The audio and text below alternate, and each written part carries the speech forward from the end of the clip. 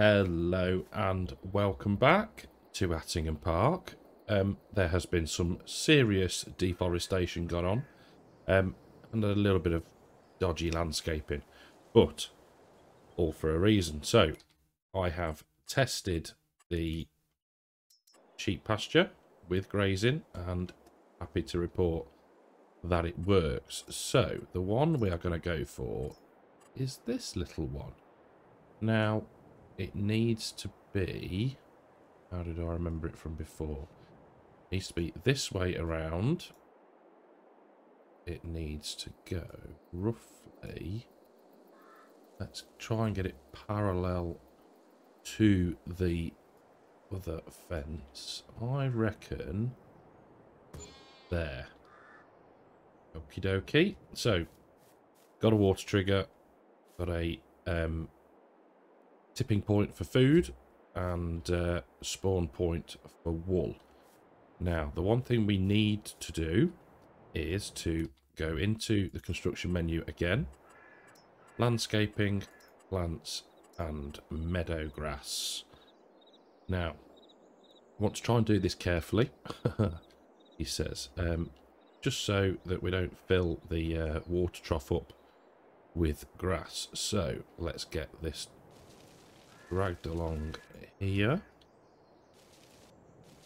down to there, and back along.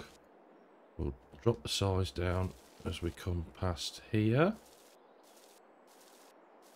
and we'll leave that corner as it is. I think we'll come along here a bit, just so we've got everything covered, and along this edge down here. Hello, tree. There we go.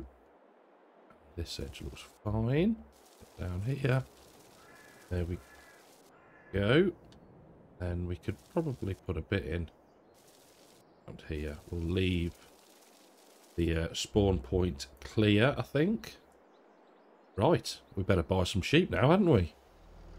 Right then, so up at the livestock market, and we need to find the sheeps. So I think we're gonna go for the lambs, I think, and we will get, how many can this hold? 12.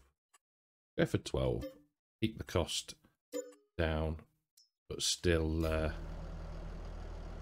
yeah, we can see the sheeps in the pasture. So there's not a lot else to be doing through November. I've been feeding the cows and making sure that they're all fed and looked after. So it's it's one of them really. It's a very slow time of the year. The slurry and manure are starting to pile up again. Milk production is steady. Let's just leave it at that. So I think what we'll do is we'll get the sheep to their new home. We will grab them some hay. Actually, no, we won't.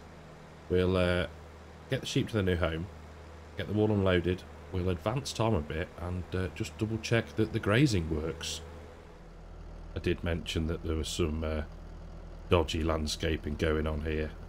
I have to look at trying to sort that at some point, but we're here. We've got all the sheeps intact. So this pasture holds 30. So there is space for them to breed. So now if we just turn the engine off to save on engine hours, we'll come over here, and if we advance the time, we should see the grass drop back a stage. Fingers crossed. Oh yes, look at that. Brilliant. Fantastic. I was really stressing about it, and yeah, no need to.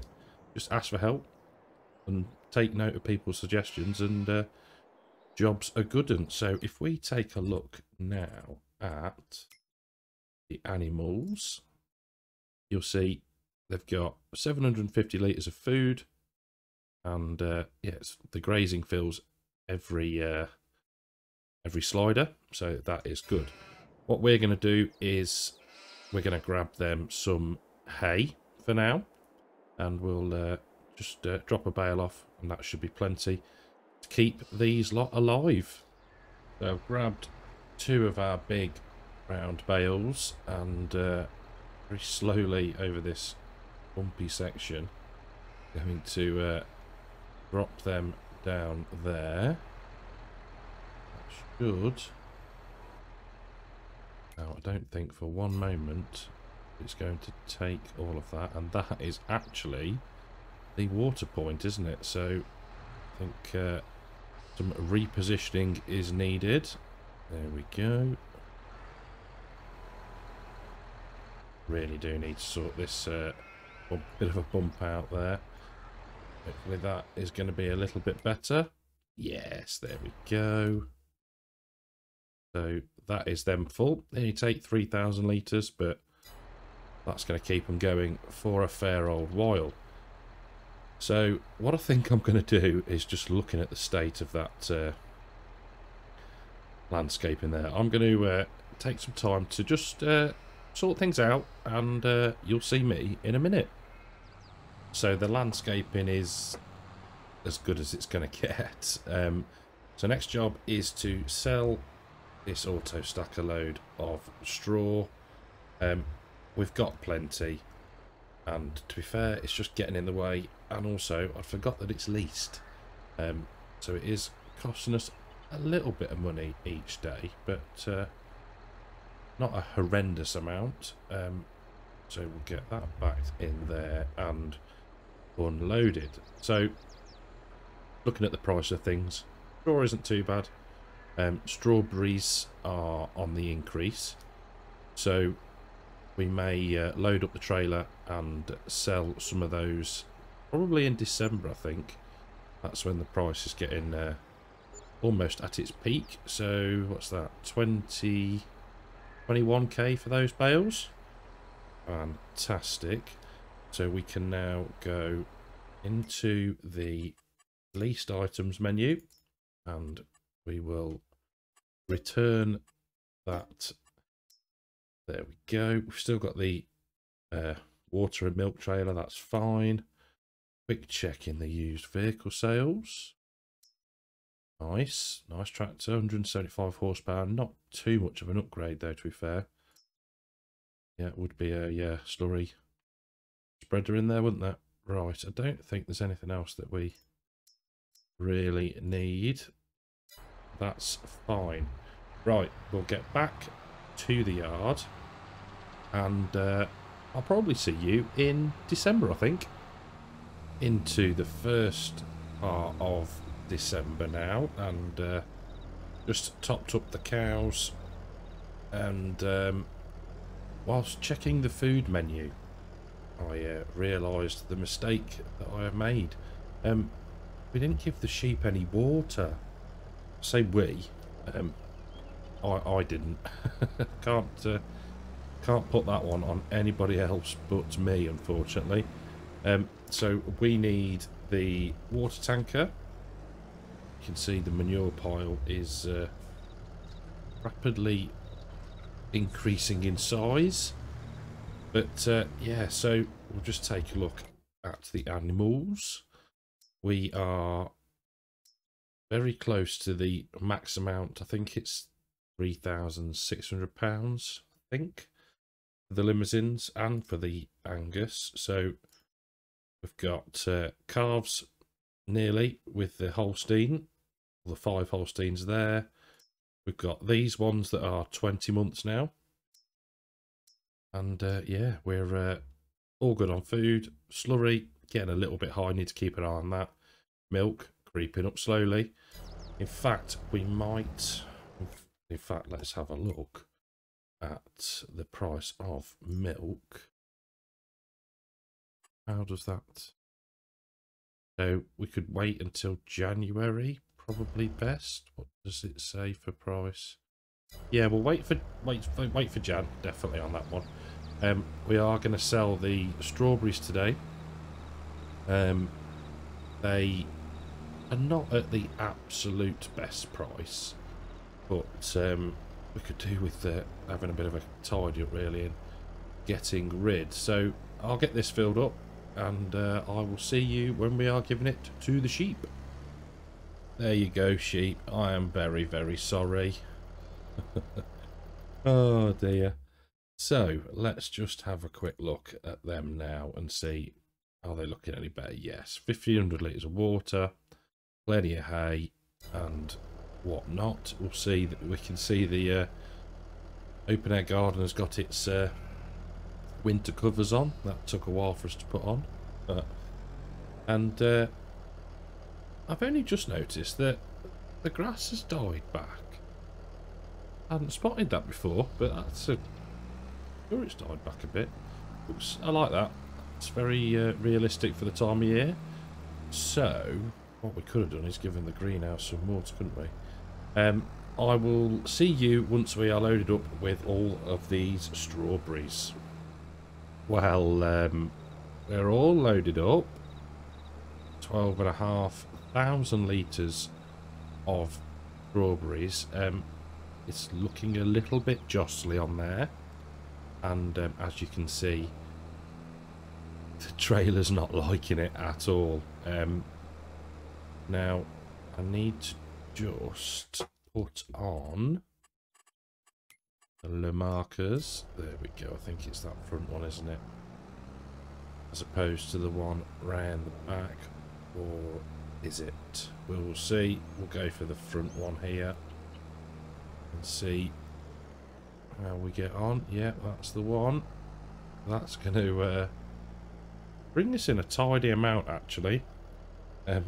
Poor trailer. I think trailer could be an upgrade that we need to look at as well at some point, but it's done us all right so far. And there we go. It just doesn't like all of that weight on it. What do we get for that? Nearly 6 grand for strawberries. Super. Can't grumble at that. So what I think I'm going to do now is skip some time. We've got the animals in a good state now that the sheep have got some water. The greenhouses are all fine, and yeah, we can advance the time. So I will see you in a month or so. Well, we're into the second part of December, and reasonably early morning. It's just going about 20 to 9, isn't it? So the reason that I have stopped advancing time, I suppose you'd say, is something interesting has popped up in the store. So let's just dump them spuds there, and we can drop that bucket off and take a look what is in the sale. So we've got this, the ribbery. Now this will come in rather handy for feeding the sheep predominantly. What capacities have we got? Oh, we have to pay to have a lesser. Fine, we'll go with the 35,500 litre capacity. So yeah, so this is going to come in handy for feeding the sheep predominantly. Let's just check, see if there's anything else. Oh, that would be nice, wouldn't it? But also possibly the cows. We may be able to use it for forage harvesting. But yeah, so I'm pleased with that. I'm glad that's popped up. Glad I kept checking. So what we can do now is, there we go. We've got a nice full mix. We can get backed up out of here and go and feed the cows. So this is a lot easier than Calmsden. Say this now because I am well ahead on my recordings, and yeah, feeding 400 cows with maizeplus is hard going. It really, really is. On here, I can probably skip near enough a day with the cows having a full trough. Calmsden, it's 2 hours max, because when you go into the 3rd hour, then the trough's empty, and yeah, it's hard going. So how are we looking? Pretty good all round. Straw could do with a little bit of a top up, but yeah, not worried about that. Milk is up over 12,000 litres, and that is all good. So that's going to probably take most of that mixer. So yeah, I will see you in January. Well, we're into Jan, and treated myself. That's interesting. I thought I changed that. Okay, well, I might need to have a look at that. But yeah, so we've leased the turbo farmer. It was never going to appear, so you know, it probably will do now. But yeah, we've leased it, and it is going to speed things up no end. We should be probably looking at doing 2 loads of this silage rather than the 5 that we were doing before with the what's it called, front loader. Goodness me, absolute mind blank. So we've done 1 silage bale, we've done 1 bale of hay, 2 scoops of that, and now let's get some potatoes. Talking of potatoes, we have got loads over in the open air gardens. So what we can do is probably at some point grab a trailer, load it up just from the pallets, and then come and dump it in our bunker. Let's just make sure that we're going to be okay. I think we will. That is looking rather good. So that actually makes the mix a lot easier and a lot quicker. We don't need to be using the molasses and the mineral feed every time. Let's just dump the spuds there. We can turn off the engine, and yeah, now I thought I'd just copied a modded one where that is not supposed to happen, but I'll have to check it. So let's jump in. In fact, actually, come back to that in a moment. We are okay for food, so that can stay there. The sheep are running through and eating the roughage, which is good. Water's okay.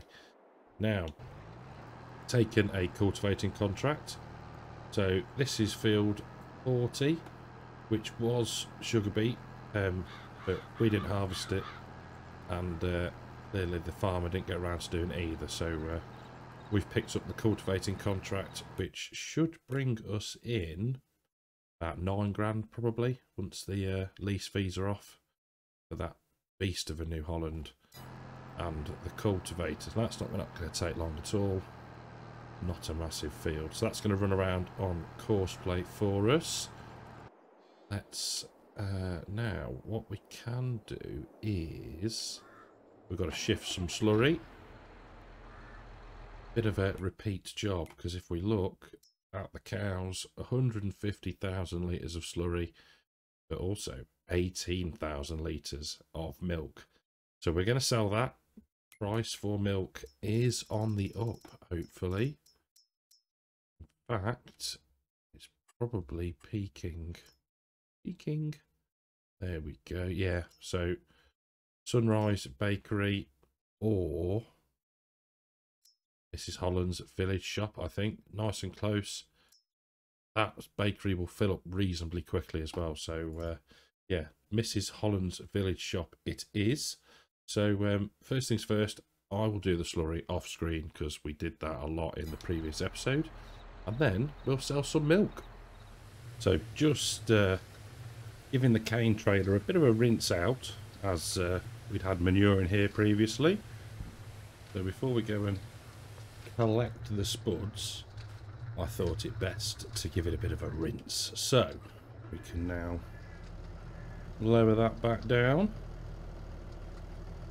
You'll see the cramp trailer there has got corn in it. That's been being topped up. Oh, sorry. Been using that to top up the seed production. So that's merrily working through the corn and the seed dressing. So we can now head to the open air garden and grab ourselves the potatoes. Quite liking this little area. I'm very pleased with it. So, ooh, and we've got a bit of wool. Oh, right. I'll get these pallets loaded up and we'll see how much we end up with. Well, 20,000 litres of potatoes is quite unexpected, actually. That is rather a good haul. So I think what we're going to do, rather than put them into our bunker, where we've still got quite a few 1,000 litres, we're actually going to sell these. So we need to head to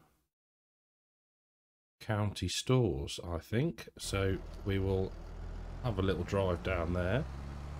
Now, I think what we're going to do past this point is start moving forward even quicker. The farming seems to have taken a bit of a what's the word? Back seat. That's it.